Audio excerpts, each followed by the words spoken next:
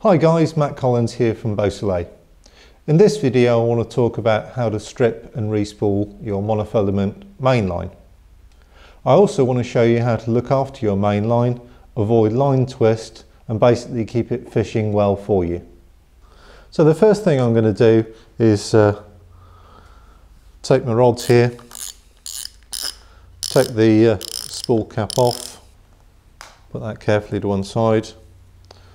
Take the spool off, and then to make it easier to strip I'm going to soak these spools in some warm soapy water. So we've got our 3 spools in the bucket there, and what we're going to do is I'm going to take the 3 pieces of line from those spools, I'm going to tie a simple overhand knot to join those together, and then I'm going to be able to strip these simultaneously all in one go.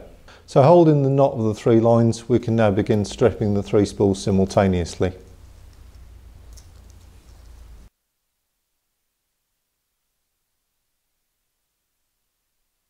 So we've reached the end of the first spool here.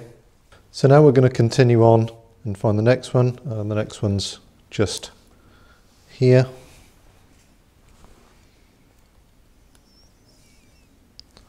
Open up that loop, cut through like that. One last strand to go. So there we go, that's the end of the first stage. Now the next thing we've got to do is get this sold line in the recycling. Now's a good opportunity to give the spools a good clean up. So, before we can spool up, the first thing we need to do is actually soak the line in some warm soapy water. This is important because the warm water softens the line and will help it go on the spools better. A little bit of detergent in there will help take any grease off that's present during the manufacturing process. So we're going to leave that line soaking for 20 minutes, half an hour, something like that. I wouldn't advise soaking them overnight. Nylon, which is what monofilament is basically made of, with some additional elements in there, is basically hydroscopic. Hydroscopic means that it's going to absorb water. So if you leave a spool soaking overnight, some manufacturers' line can actually compress so hard on the spool that they're made on that they can explode or crack the spool. So we're just about ready to spool this up now. Now, what I've found over the years is that most of the lines that I've used respond well to spooling with a spool spinning horizontally like that. So we're just going to take the line off like that. Now there's a number of guys that swear that you've got to take it off the front of the spool or the back of the spool, i.e. like that or like that, depending on whether it's clockwise and anti-clockwise. Well, that might work for the lines that they're using, but most of the lines that I've used, it generally works better if you just take it off in a straight manner like that. So that's the way we're going to do this one now. Now, just with a normal bucket here, still with the warm water, just going to put that in so that it's in shallow water there, and that'll help control the spin as we spool this up. So next, we're going to connect our line to our spool. First we're going to thread the line through the butt ring, then we'll open the bail arm. Next we're going to make a slip knot in order to connect the line to the bobbin. Start off by forming a loop and then form another small loop. Take the line once, twice, 3 times through the smaller loop and pull tight. We can then open up this loop so it's large enough to go over the spool. Slip the loop over the spool and position it at the bottom. You can now pull that knot tight at the bottom of the spool. Now we can trim off the tag end. Close the bail arm and we're ready to wind. It's very important when we're spooling up that we maintain tension at all times on the line. So I'm just going to use my right hand here and control the line with my index finger and thumb. Start winding slowly, maintaining tension through your fingers at all times. So one of the key things that we're looking to avoid when we're spooling up monofilament mainline is to avoid line twist. Now, just to show you what can happen when you get it wrong, so I've put this spool in label side up and I've wound some line off it. So this is what happens when it goes wrong. Look, if I just take this line and bring it together, it's automatically twisting and coiling together. It looks absolutely horrible. So if we were to continue like that, we'd have a disaster on our hands. So I know some folk, really swear by always take it off the top of the label sized up. Well, I can tell you, for a lot of lines, this is simply not the case, and you'll get a poor result doing this. This is Berkley's Big Game tri-line, and certainly not one to take from the label side up. So just keep the winding at a steady pace. You've got to keep the tension even, keep the speed even.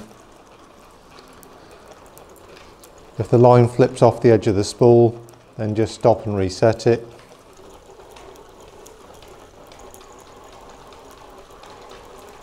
So it's really important to fill a spool properly. As you can see from the edge of that spool there, it's just up to the level of the lip. That's perfect. To finish, we just put the line back in the clip. So, spool all filled.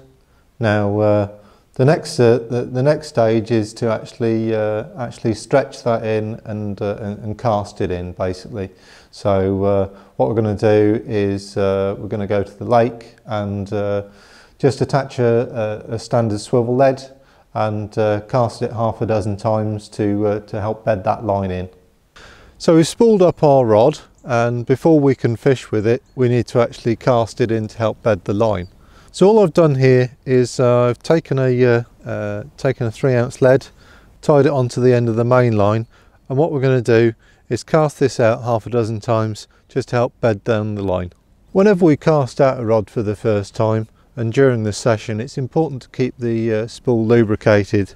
So I just got a bucket of lake water here and just pouring that over the spool will keep the line lubricated and help it peel off the spool nicely. Just before we cast, just a little check there to make sure the line's through the rings nicely.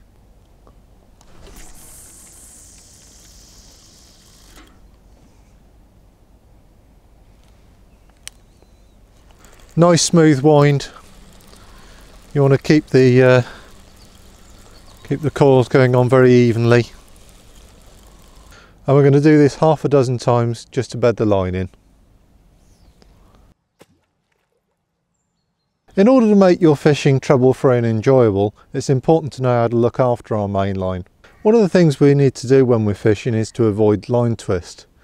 Now, a common mistake I often see on the bank is anglers, when they want to pull a bit of line off, they slacken the clutch and pull line off the clutch. Now, every turn that comes off the clutch is a twist in the line. So if your method of threading up your line is to slacken off the clutch and just pull it through the rings like that, then you're twisting your line every single time.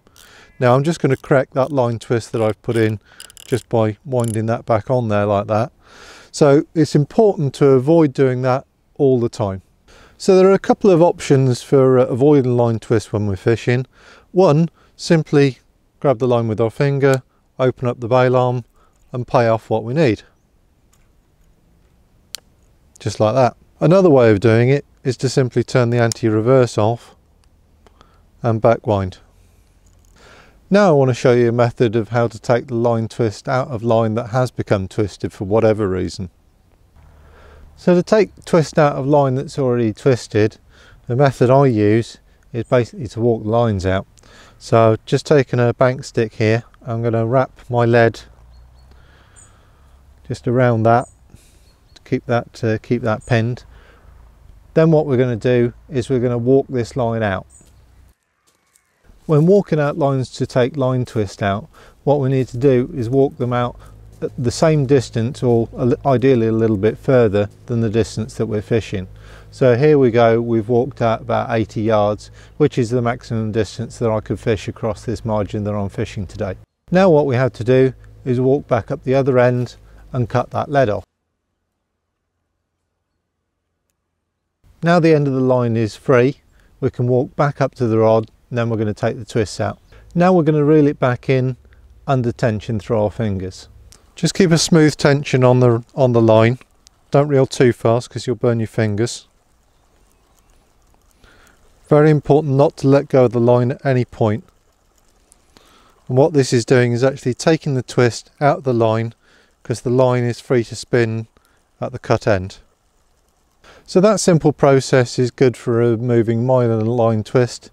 If after you've done that a couple of times it's still very twisted, basically what you're going to have to do is cut that off. So there we go. I hope you found those tips on spooling up and taking out line twist useful. Don't forget, it's important to check mainline for nicks and cuts and abrasions when we're fishing as well. So it's a good idea to walk the lines out and inspect them during a session, especially if you think that they've touched an obstacle. Thanks for watching. All the best with your fishing.